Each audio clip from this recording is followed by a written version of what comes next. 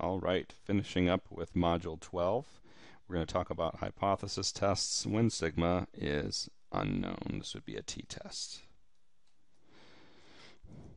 So if you take a look at the PowerPoints, there's a lot in here, but what I want to do is jump to the examples. Okay. So keep in mind that the test statistic for t is used when the standard deviation is not known. So we are forced to estimate the standard deviation with the sample standard deviation that we have. And this is the most realistic example here, because in the real world we don't know sigma.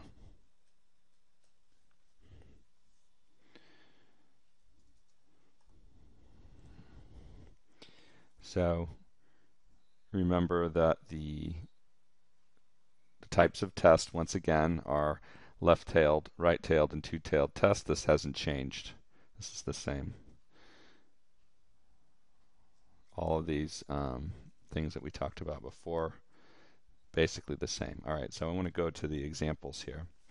All right, a manufacturer is responsible for making the barrels to store crude oil for the U.S., which federal requirements state must hold 42 gallons. As part of a routine quality check, you randomly select 27 gallons off the assembly line and find that their mean capacity, actually that should not say gallons, that should say 27 barrels. 27 barrels and find that their mean capacity is 41.7 gallons with a standard deviation of 0.8 of a gallon. Can you, as a quality control administrator, say with 99% confidence that requirements are being met? Assume that the population's distribution is approximately normal here.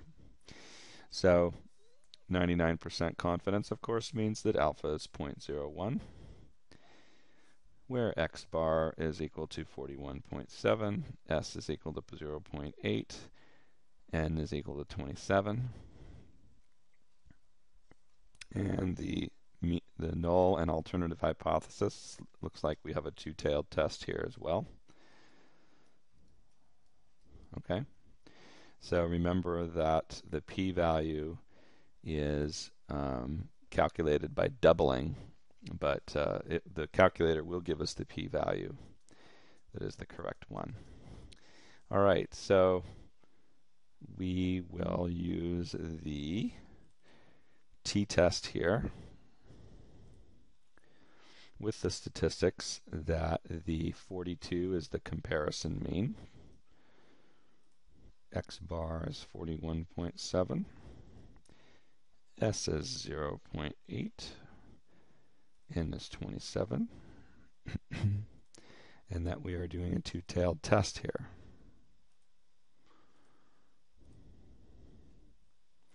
So it looks like the test statistic is negative 1.94856 or whatever, and the p-value is 0.0622. 0.0622 for the p-value, not good enough. So that would be greater than alpha, which is 0.01. So we would fail to reject the null hypothesis here.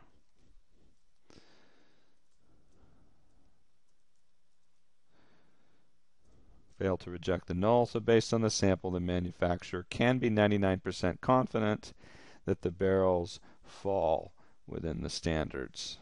Because remember that the quality control person was saying that the standards might not be met, right? So remember that the standard was the null hypothesis. We wanted to make sure that we were double checking to make sure that they held enough. So even though that the mean was 41.7, that was close enough to the goal of 42, so that we failed to reject it. All right.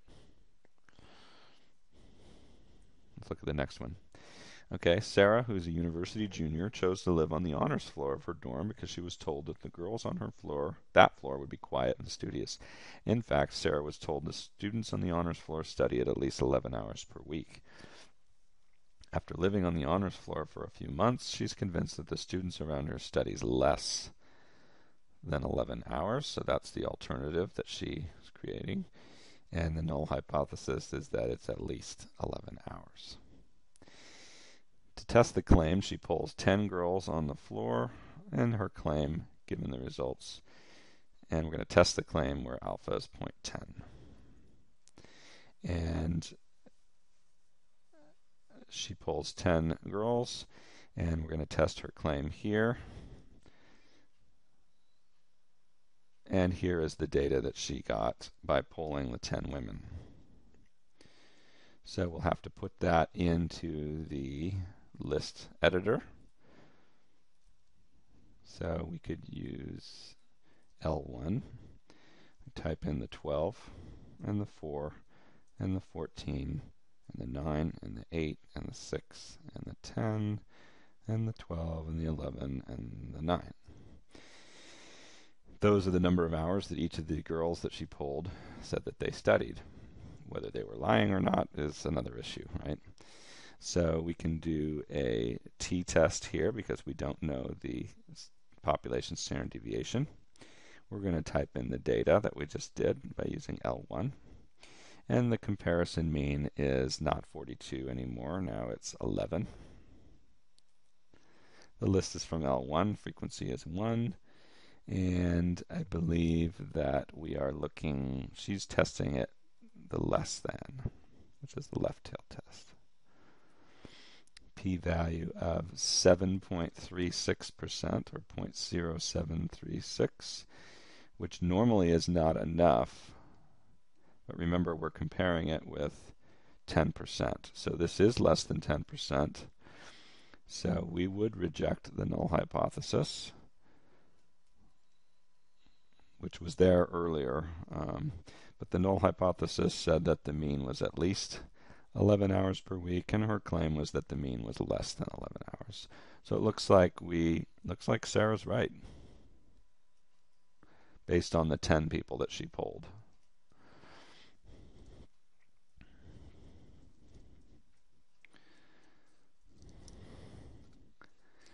It appears that there is enough evidence to suggest that the girls indeed study less than 11 hours per week. They study less than 11 hours per week. I'm going to skip that one. I'll skip that one as well. A lot of examples here.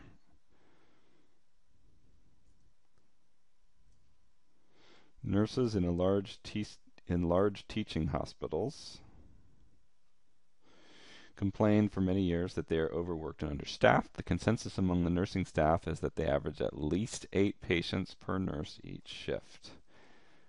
They average at least 8. So that's the status quo, that's the null. The alternative would be that it's less than 8. In order to prove their point, the administrators gather information from 19 nurses. The hospital administrators claim that the average is lower than 8. In order to prove their point, they gather information from 19 nurses. The sample mean is 7.5 with a standard deviation of 1.1. To test the administrators' claim with a 0.025, which is pretty stringent, and assume that the average number of patients follows a normal distribution. All right, so the sample mean is 7.5. Standard deviation is 1.1, and n is 19. So we can say stat tests t-test. This time we're inputting statistics. So the comparison mean is 8. 8 patients per nurse each shift. X bar is 7.5. Standard deviation is 1.1.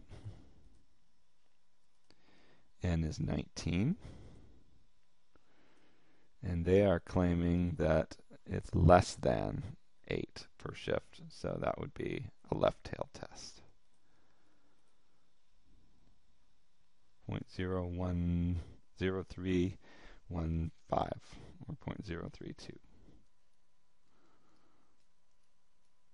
Which is greater than alpha, which is 0.025. So it looks like we're going to fail to reject O. which means that the status quo is unchallenged, which means the nurses are not necessarily wrong, and the administrators, based on the sample taken, are wrong.